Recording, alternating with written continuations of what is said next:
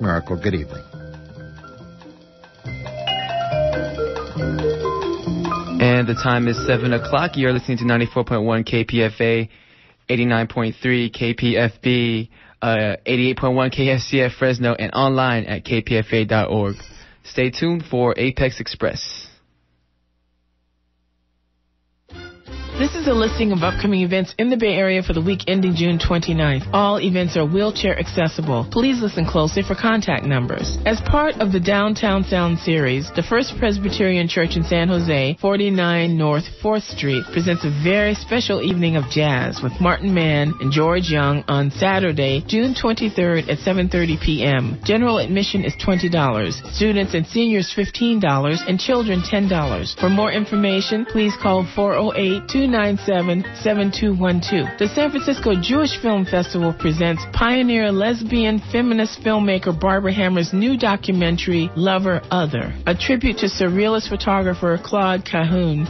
The screening is Wednesday, June 27th at 7:30 p.m. at the Yerba Buena Center for the Arts, 701 Mission Street in San Francisco. General admission is $8. For more information, call 415-978-ARTS. Berkeley East Bay Gray Panthers invite you to a free lecture, The Threat to American Civil Rights and Habeas Corpus, with Ann Fagan-Ginger of the Berkeley Meiklejohn Institute. The lecture on Wednesday, June 27th at 1:30 p.m. will be at the North Berkeley Senior Center, 1901 Hearst. For more information, call 510-548-9696. The community calendar is produced by members of the KPFA Apprenticeship Program. Please send your listings at least 3 weeks in advance to KPFA, Box 51, 1929 Martin Luther King Jr. Way, Berkeley, California, 94704. Fax them to 510-848-3812 or email us at calendar@kpfa.org. Attention to the community calendar. Tell us if your event is wheelchair accessible. To hear this calendar again, call 510-848-6767, extension 621. The calendar is also available online at kpfa.org.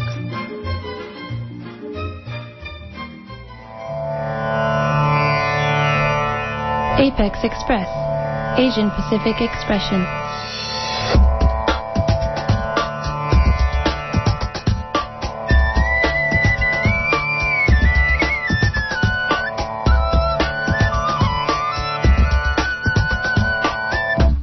Community and cultural coverage. Music and calendar. New visions and voices. Coming to you with an Asian Pacific Islander point of view. It's time to get on board the Apex Express.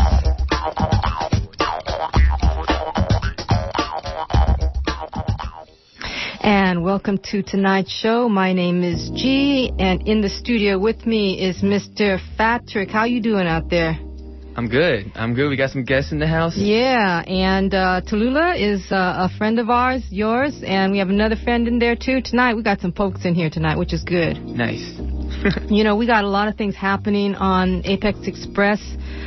Very serious things. The overall theme of the show is trade. Some is positive.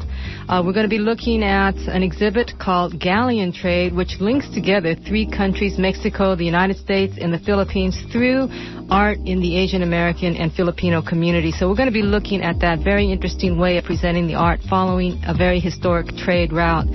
But first off, we're going to talk a little bit about a serious situation, a serious problem, which has to do with sex trafficking and the sex trade and abuse of it. Several years ago, Bali Reddy, Laki Reddy, his case, which opened up the issue of trafficking in women. And what happened was that some of the women who he sponsored over to the United States, he used to have sexual relationships with. And the problem really came to a head when these 2 young Indian women were found dead and injured in an apartment owned by Bali Reddy, Laki Reddy. One of the women died, and this situation only revealed itself when that woman died. And this happened not over in some third world country, but it actually happened in Berkeley, California. And this case motivated Tanya Bowie to become active in the issue of stopping sex trafficking. As a UC Berkeley student in gender and women's studies, she researched the sex trafficking problem on the Nepal-Indian border. And in 2006, after a major Asian and Pacific Islander leadership conference, Bowie developed an action plan to stop sex trafficking, and she's also developed a petition to raise awareness of the issue. I'd like to say welcome to the show tonight, Tanya. Thank you. You know, I wanted to ask you real quick before we get into anything. When people think of Nepal, they think of, hiking. They think of, having a good time. Used to be smoking dope, kind of a Shangri-La situation. But there's also another problem with the country and with its relationships with India on that border. Maybe you can get into a little bit of that what you found out there. Sure, I'd love to share with you. The border between Nepal and India is actually a red line district. Red light district? Red light district, correct. Which means that it's very prone to prostitution and sex work within that area. And Nepal and most of the girls who are trafficked, there are girls, also young women, and so female minors and young women are trafficked without their consent. And the girls travel with male traffickers, and at the border, the men speak on behalf of them, and the law enforcement often stop them to ask for what purpose they would travel from Mumbai to Nepal, from Nepal to Mumbai, and the law enforcement would often kind of ask what purpose they're leaving the country, but most of the traffickers would often say that they are uncles or brothers or relatives who are doing business and need to move from Nepal to India. Most of the time when the girls are silent, basically sometimes some of the girls they've been threatened by their trafficker in terms of they could be abused, they could harm their family in the long run, or it's a psychological thing which causes them to not be vocal or seek help and ask the law enforcement for help. In my research, I actually analyzed a documentary called Highway to Hell, which is done by Mira Dewan, and I also looked at, in addition to the silence of the girls and why they end up staying in this horrible condition, she also interviewed some of the pimps and traffickers who were and the people who ran the brothels. Some of the men would argue, men who use the sex services would argue that it's just a way to avoid rape, and I think that's really strange. Yes, in their laws, and I think I'm not too keen on their laws in India and in the region of the red light district. So but how do they justify that? It's a reason to avoid rape. I mean, I don't quite understand it. The men believe that if prostitution is seen as a service and a business, therefore they cannot convict it as rape. They cannot convict it? Convicted, men would get away with using the prostitution services. So in a district like this, what happens is that the men prostitution is a crime. So men can get away with both prostitution services and with the idea most of the women are vulnerable and they don't want to be there, but they end up giving in to the services, the demands of the men who are coming in. Let me ask you this again. You know, I know that I'll give you another example. And in Japan, women were forced to be sexual slaves during World War II. Right. And their reason for setting up these institutions, basically of sex slavery, was that, well, it would prevent men from raping the local women if they had an outlet from going to these brothels. I mean, that was their excuse or their reason. Now, is that what you're trying to explain? Correct. Okay, so, that's sort of that kind of argument. Okay. The other thing, too, there's that area of Nepal. I'm assuming that it's a lot poorer than the rest of, I guess, Mumbai or India. Is that why there's so much trade between women from another country, which is Nepal, into India? How did that get started? I mean, why did the women in Nepal, become victims of this kind of trade?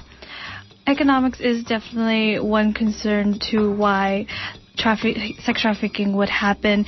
The border there is a very rural area, and a lot of the young girls are not educated, or they're not going to school, and they're at home assisting with their families. And so some of the girls who end up are encountered by men who approach them and ask them if they would like a job, or they would say if they would like to make some money for their families. And some of these children and girls, they actually fall for this, and they follow these strangers, and they end up putting themselves in a situation without knowing that they are going to be trafficked, being handed from one trafficker to another and crossing that border. Mm-hmm. Now, I know that in the movie by Meera Nair, a very well-known movie called Salam Bombay, she looks right at that. The woman who gets trafficked is Nepalese, and she gets trafficked to a brothel in Bombay or Mumbai. And Mumbai, I guess, is known for its red light district, but then you said along that border, it's got a lot of red light districts all along that Nepal border. Is that still the case? I'm not sure. I haven't done research on it for a while, but I assume so. Now, how come that area is so lucrative? And it just seems like is there a trafficking? I'm not trafficking, but people that patrol there, or are they subject to?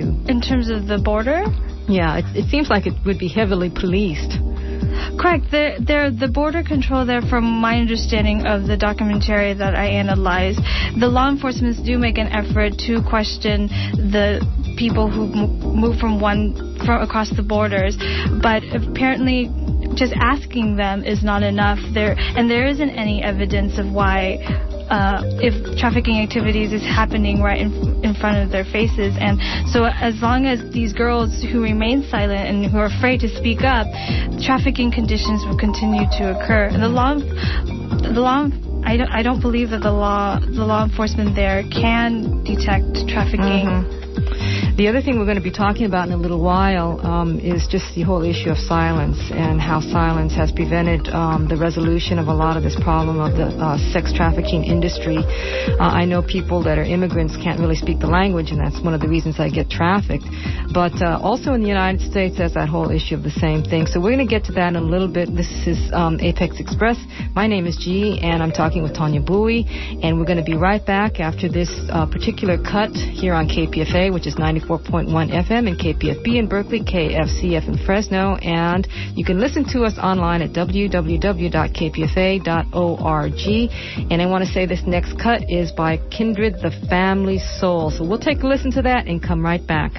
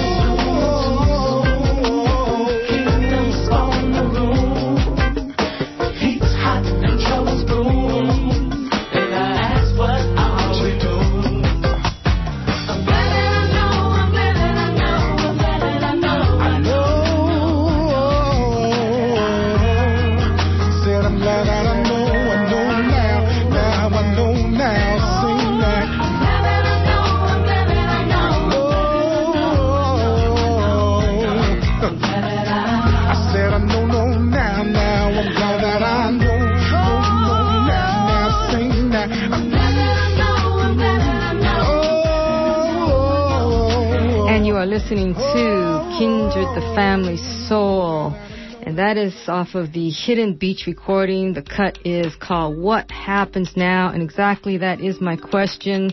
We are here at Apex Express talking with Tanya Bowie. My name is G, talking about the whole issue of an underground traffic that is still a big problem, sex trafficking. And one of the issues that we started the show out with is the whole case in of all places, Berkeley, California, where a major real estate holder in the city of Berkeley, California, was actually convicted of sex trafficking. And the whole upshot of that was that two poor women from poor families in his home country of South Asia, India, were trafficked. And their families in India were also sort of kept silent because Bali Reddy, Laki Reddy has a fairly prominent family in the old home country, and these two women were from very poor families, so that put pressure on the families and these girls not to say anything, and that has become a real difficult issue about sex trafficking. Not only do you have people who are really victimized terribly, but because of the shame, I guess, that it has, people don't talk about it, and it's very difficult to overcome that issue of being ashamed. That is something that I think I wanted to ask Tonya about. And as an organizer, Tonya, I was just wondering what you thought of this, and I'll go back to what's happened to Apex Express when we've tried to go and talk about this issue to other nonprofit organizations. A lot of times they don't want to talk with us because they think that we're going to exploit the issue. A lot of times the issue of sex trade or anything to do with Asians and sex trade gets kind of this real exploitive sort of take on it. And I say, well, we're an Asian American, Pacific Islander, a progressive community radio station, and still people give me a hard time. They really question me. They say, I get this feeling like they're looking at what my motives are, because that whole issue of silence not only affects the victims, but it affects everyone that works with the issue. So how do you deal with a situation where silence is a big concern? Well, when the topic of sex often comes up, silence follows it. And with an issue as big as sex trafficking is not easy to talk about because of a lot of the trauma that some of the survivors and victims that go through. And when sex and sexual matters and sex trafficking and talking about sexual abuse and exploitation, it remains a taboo subject within the Asian American community because of the stigmatization that's linked to it. And so when it comes to talking about the issue of sex trafficking, and first it would depend from who is presenting the issue, whether it's the activist or the survivor or the law enforcement or the traffickers themselves.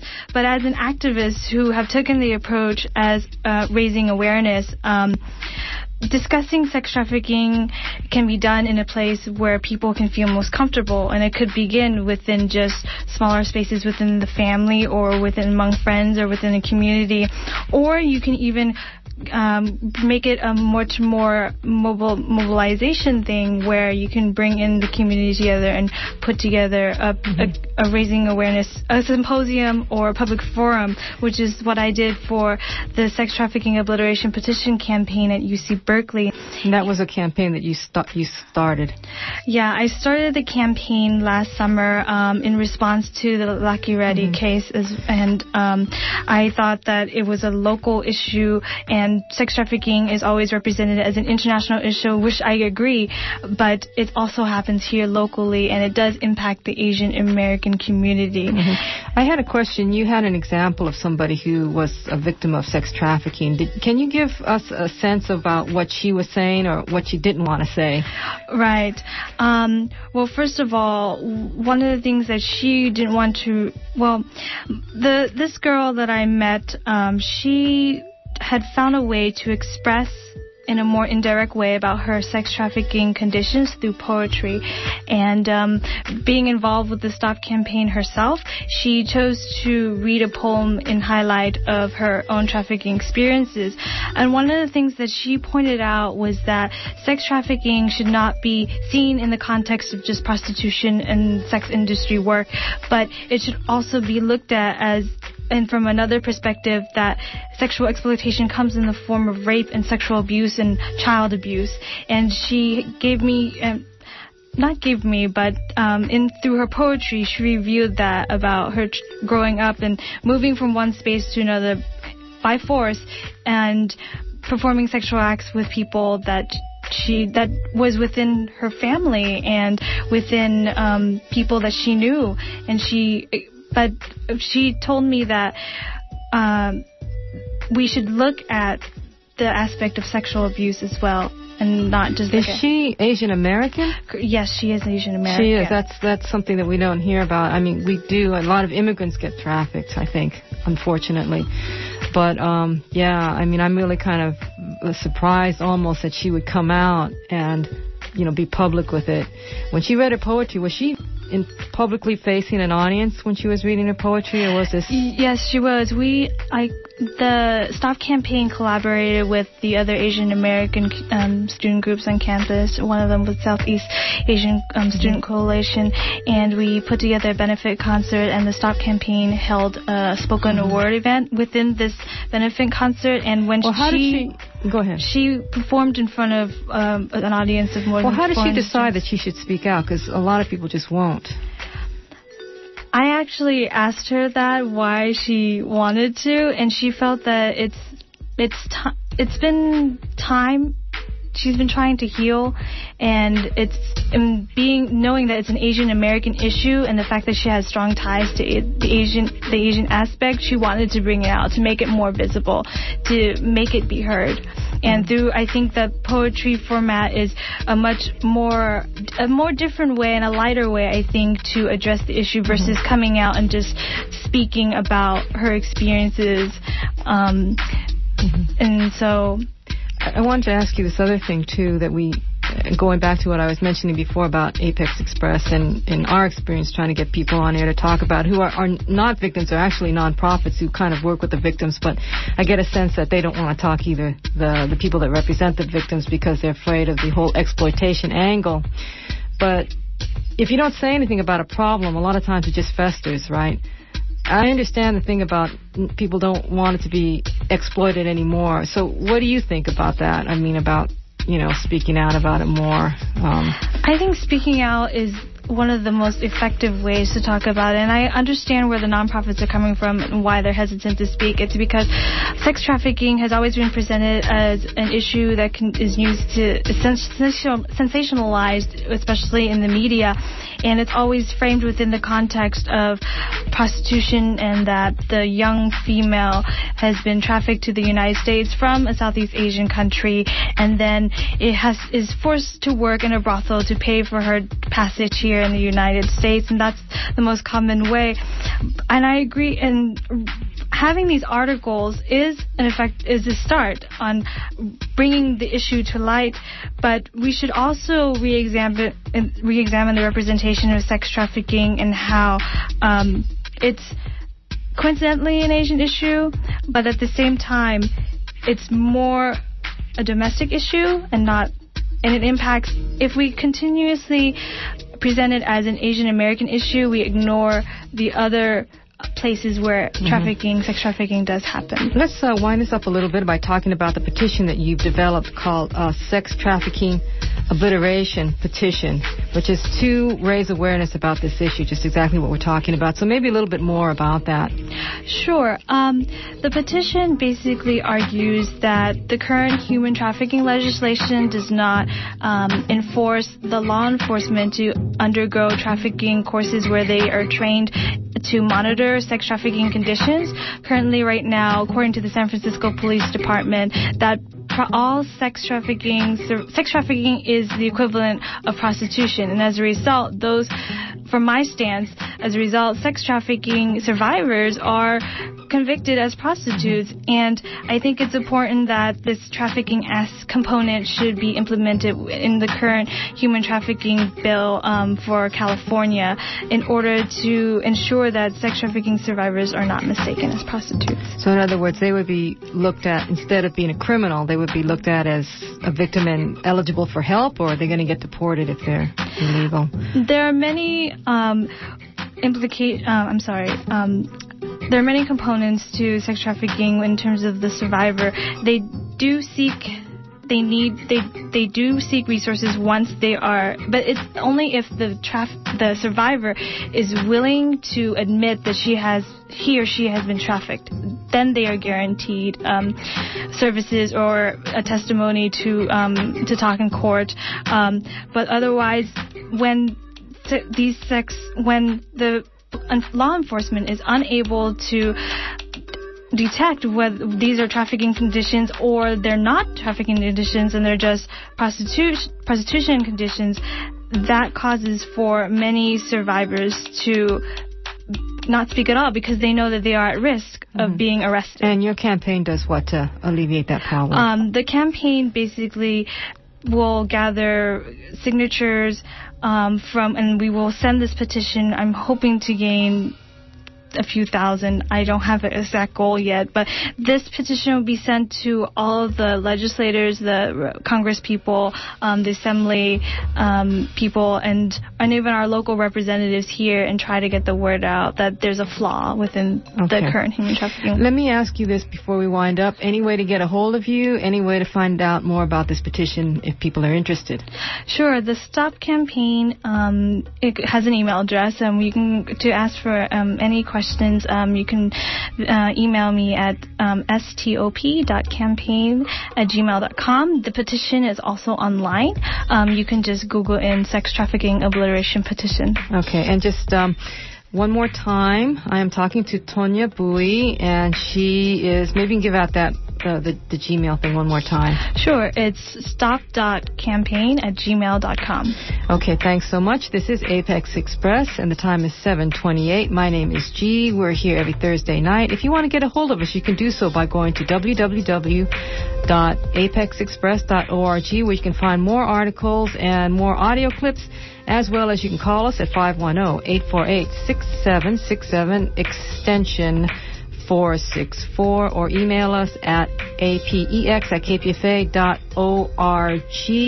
We are going to come back with some more music. We're going to come back with a look at historic trade route, positive art between the Philippines and the United States with some Asian American artists. So, I want to kind of leave this heavy thing on a little bit lighter note, and I just want to say that this next piece is by Indian Ocean, and it is a group that I was hip to by this friend of mine, Preeti, who works at KPFA. She herself is from India, and this group is going to be performing in a benefit for India, actually. The name of the group is Indian Ocean, and they are going to be here July the 14th, in a benefit concert for Indian development, and they are really something. They are kind of a mix. They kind of like traditional, contemporary, even kind of sound Hawaiian, even kind of sound South African a bit. So why don't we take a listen to this particular piece by Indian Ocean called Genie. It's cut number 6, and we'll be right back. घाट घाट यहाँ घटता जादू देश मेरा रंगरेज ये बाबू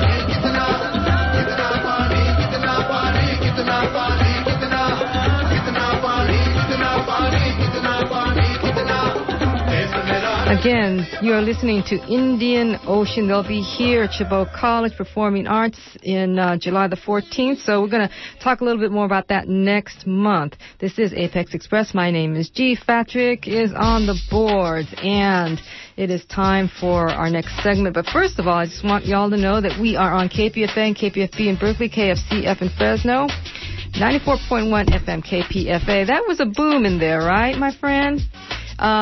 That's okay. My ears are cool.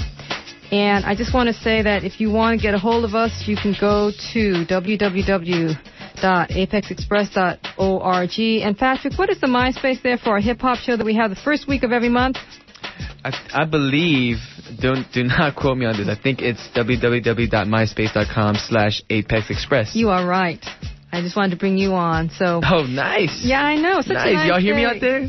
I certainly can. Your voice, yes, because it's all compressed and everything. So I know you're hitting it really loud. Hey, to make Patrick happy, if people are listening out there, please do call us at some point. We would like to hear your feedback, etc. Our telephone number is 510-848-6767, extension 464.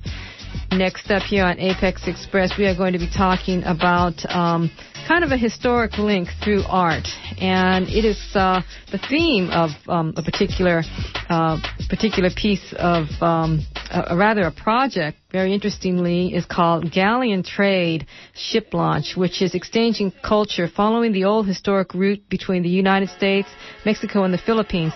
Now, an Oakland-based artist, Filipino-American artist Jennifer Wolford, started this exhibit after she went to Manila and visited the city's very thriving alternative arts scene. And Jennifer's mission was to make, and is to make, the Pacific Ocean smaller by creating sustainable templates for new grassroots art exchange. So this exhibit called Galleon Trade will launch Saturday, June the 30th.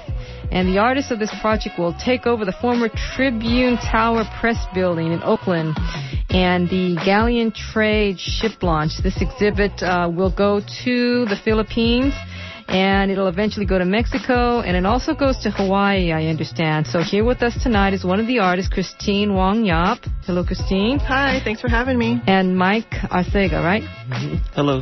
Thanks for having us. Yeah. Now, I was talking to you a little bit before, Christine, about the whole idea of the historic trade route between, taking that idea of the galleon trade route between California, or rather the United States, and the Philippines. Mm-hmm. And some people would say, well, wasn't that beginning of colonization, and isn't that kind of a way somebody could look at sort of this exchange?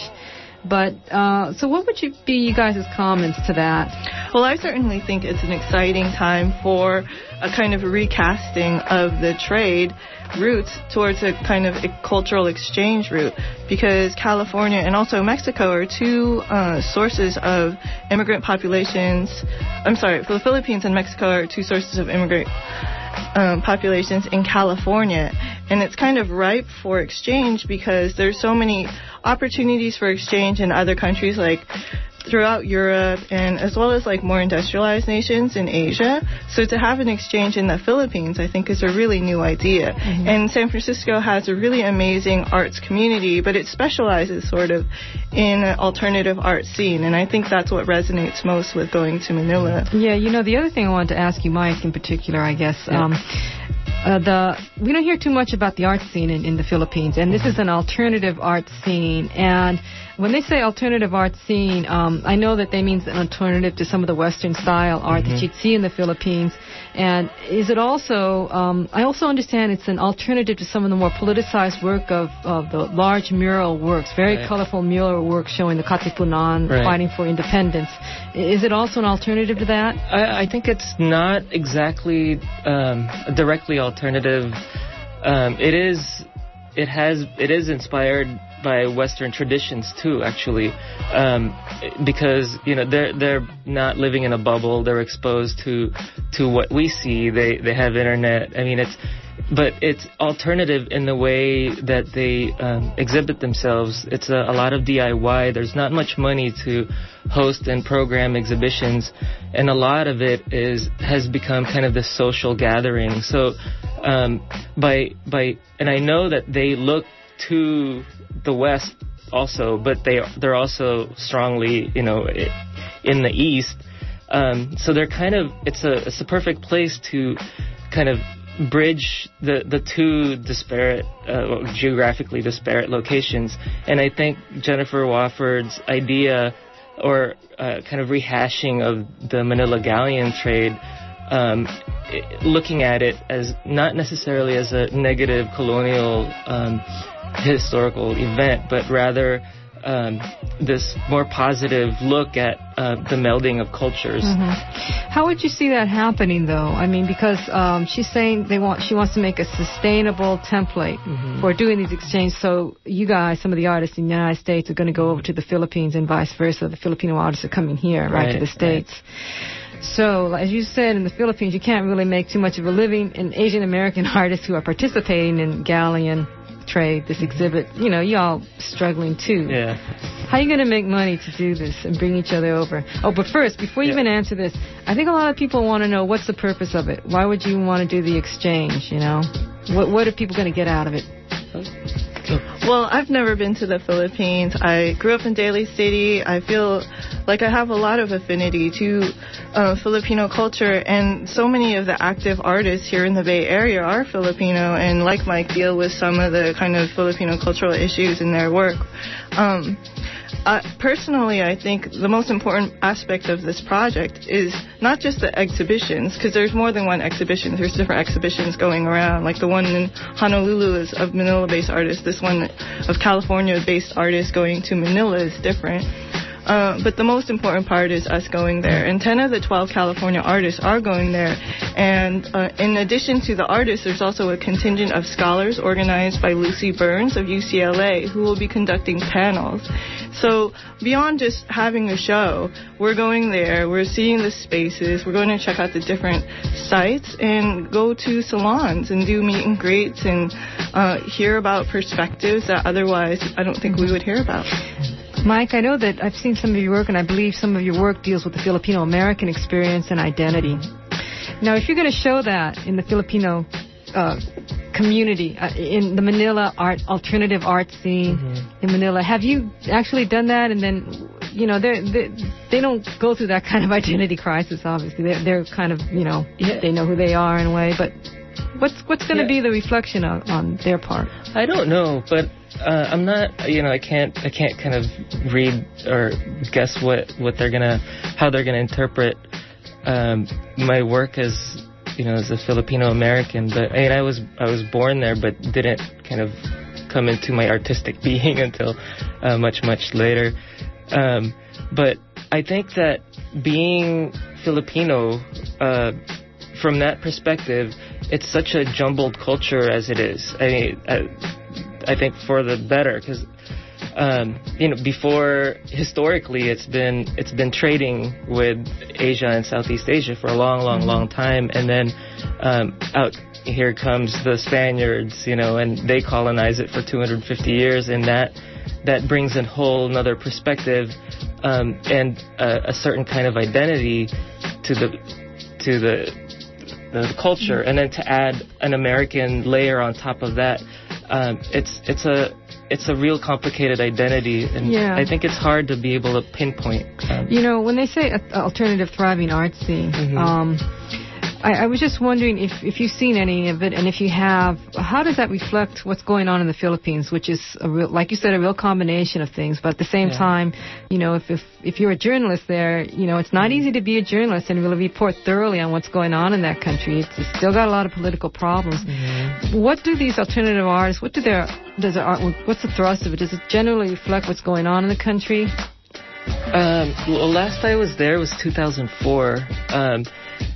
And it was actually a brief stay, but what was most kind of exciting about the scene was the community, really, the social grouping. I mean, they kind of the work in itself is actually, a lot of it is political, but I think it's the inventiveness of using of materials.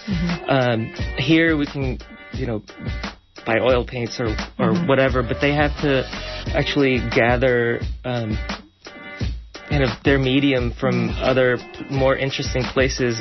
Yeah, I mean, I wanted to ask you too, you were saying that, you know, the Philippines has a lot of influence.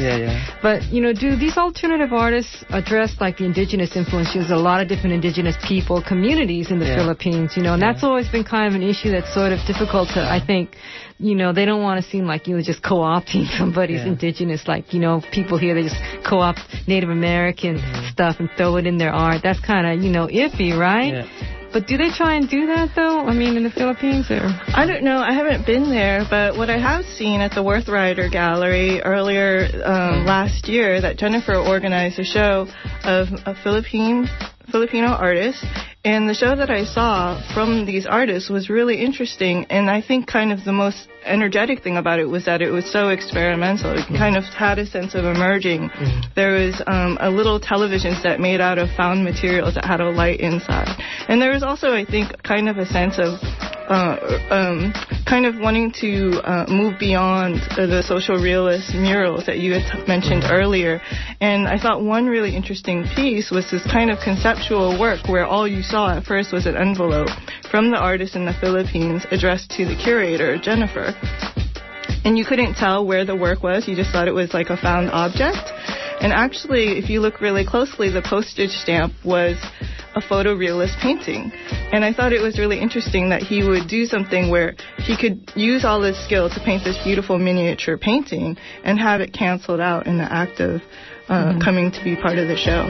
You know, I also wanted to say that, Christine, you've been like a graphic artist. I mean, I know you as a graphic artist. And you're going to be exhibiting at this particular art show that's coming up. It is on Saturday, June the 30th.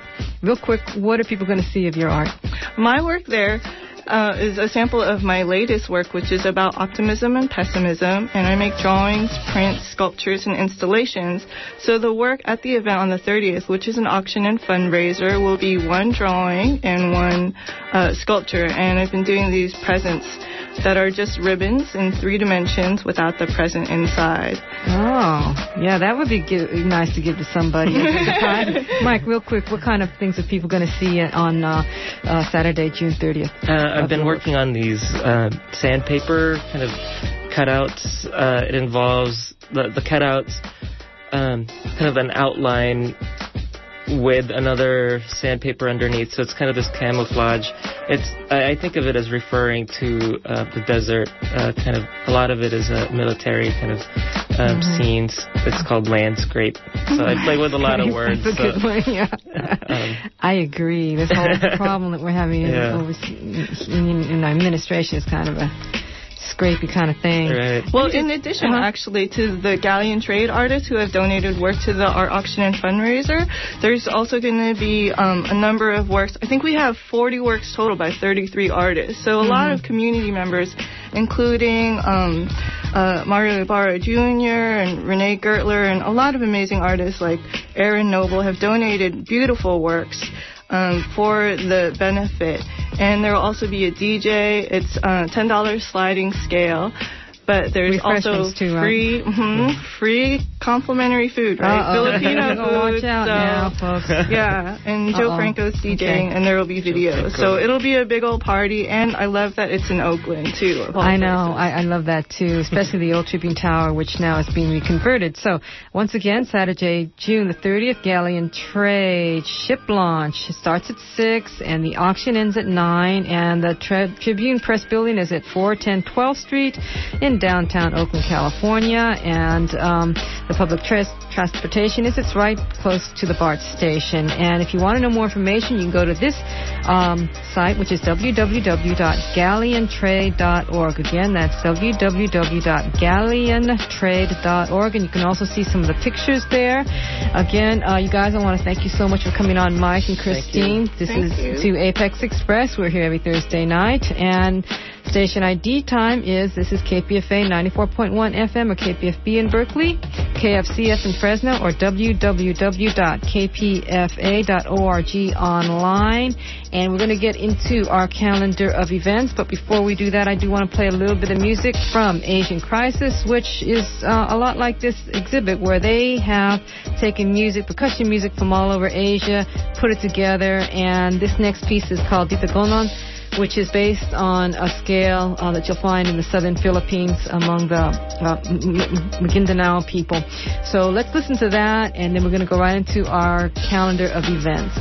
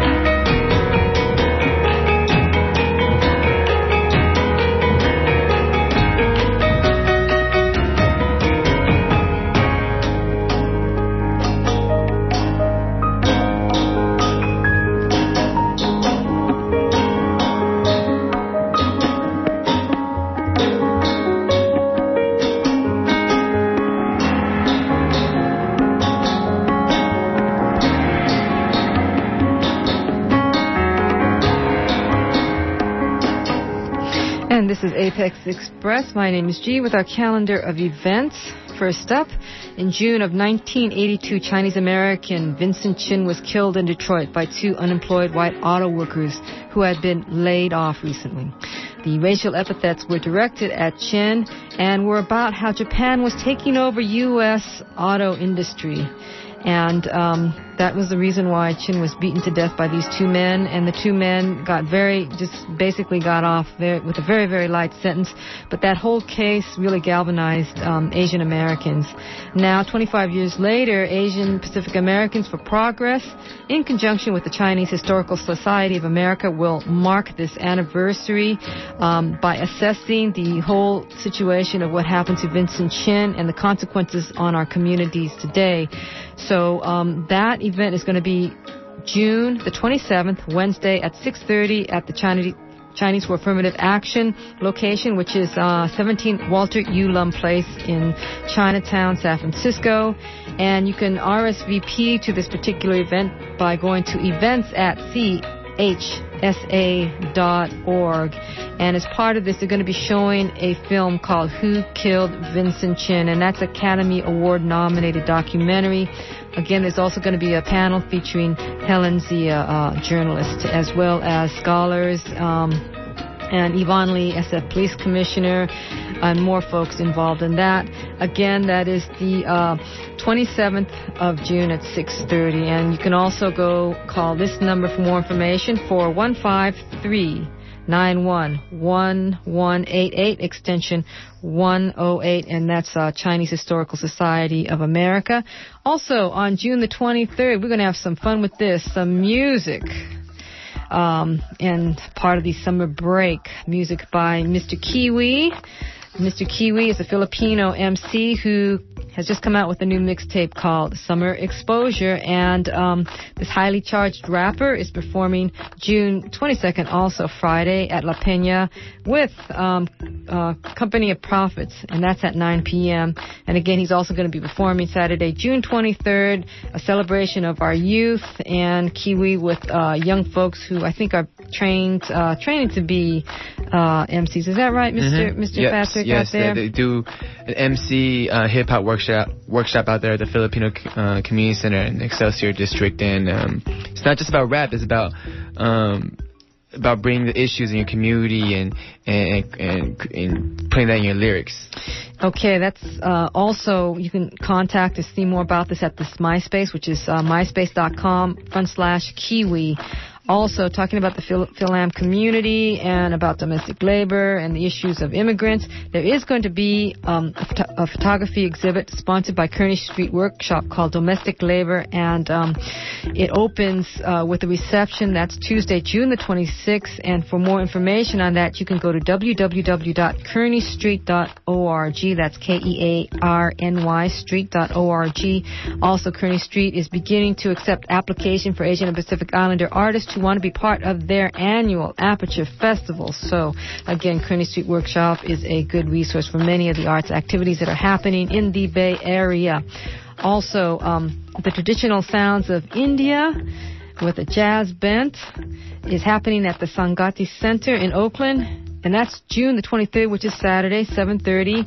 And the group is going to be Facing East. That's the name of the group that's going to be there, which combines Carnatic, South Indian classical music with that of jazz, and playing the saxophone, jazz saxophone with South Asian Carnatic music. So if you're interested in that, you can find out more by going to Sangati Center. That's SANGATICENTR.org. Also, what's happening is there's going to be a story, or rather a documentary about the Filipino community, and there used to be quite a few Filipino communities in California.